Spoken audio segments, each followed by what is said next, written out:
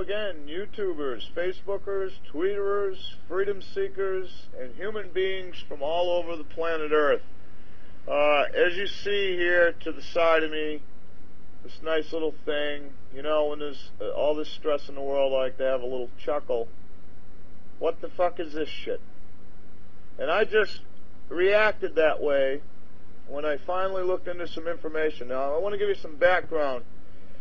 This morning I got up, this afternoon after many hours of no sleep. Anyway, I got a message on Facebook from somebody who wanted me to look into something. And I couldn't even comprehend because I'm doing all this stuff and I'm exhausted and I just got up. So I said I can't even read it now. I'll look at it later.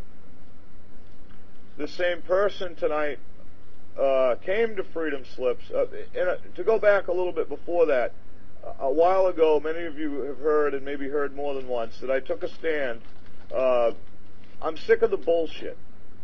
And that encompasses so many things, many of which I don't even know what they are yet. But if it comes into my life, I'm going to react on that. And I'm going to do what I can to change that.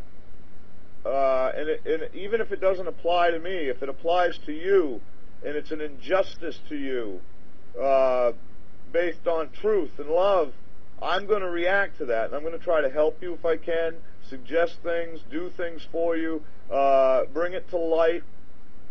I'm also going to warn you that when we do this, we get attacked by the same people that are creating the injustices, so be ready for that. I won't get into the whole troll thing, but if you want to know more, ask me later. So anyway, this person came to Freedom Slips. It was this important to them that they came over there and called in to talk to me directly. And I promised them, I gave them the recommendation to use change.org, get it to me right away, create the petition that'll give you a free user base of activists in general, just on quick thought, you know, something to serve him right then. And I couldn't give him any more than that because I didn't read, but I made up my mind that this man put that much effort to reach out to me. I was going to put it on my list. So a little while ago, after getting a few things done, I went over to Facebook to read his message. And then I went to the PDF link backing up and giving me some background. And by the time I read a page, I was so disgusted and heavy-hearted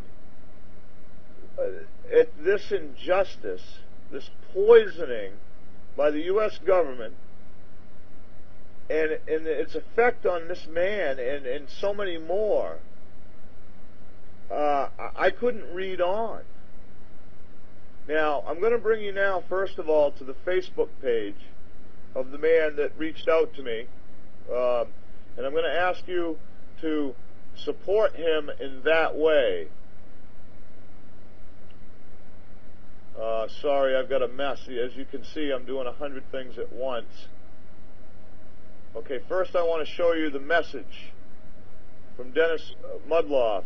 I'm sorry, Dennis, if I butchered your name. I am exhausted. And another thing, folks, I'll show you in a minute, but it says here, Kevin, here's the link that describes the premeditated betrayal at a former munitions plant in Grand Isle, Nebraska. Give me a link to a PDF. The cover-up is still on today, and people are being poisoned. If you think you would like to get involved, that would be great to share the story. If you want more info, please let me know or Google my name or check out my Facebook page.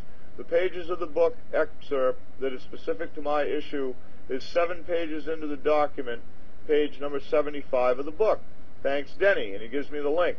This morning I could not comprehend anything. I've been exhausted doing a lot of work, and so I didn't read this till after the show.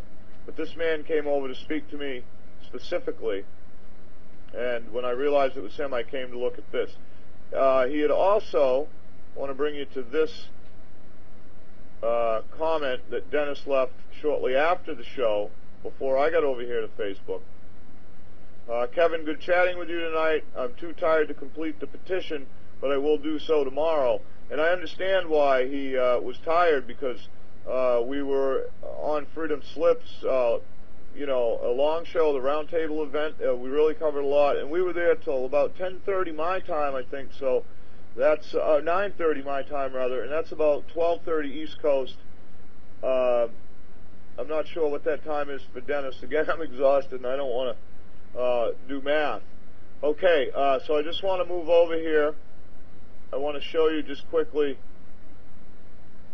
Dennis's Facebook page, and I will put a link to that below, but I just thought I'd show you, let you read whatever the, and I haven't even read his current post because I did go over, however, and start looking at the PDF like I said. Now, this just gives you an idea of it.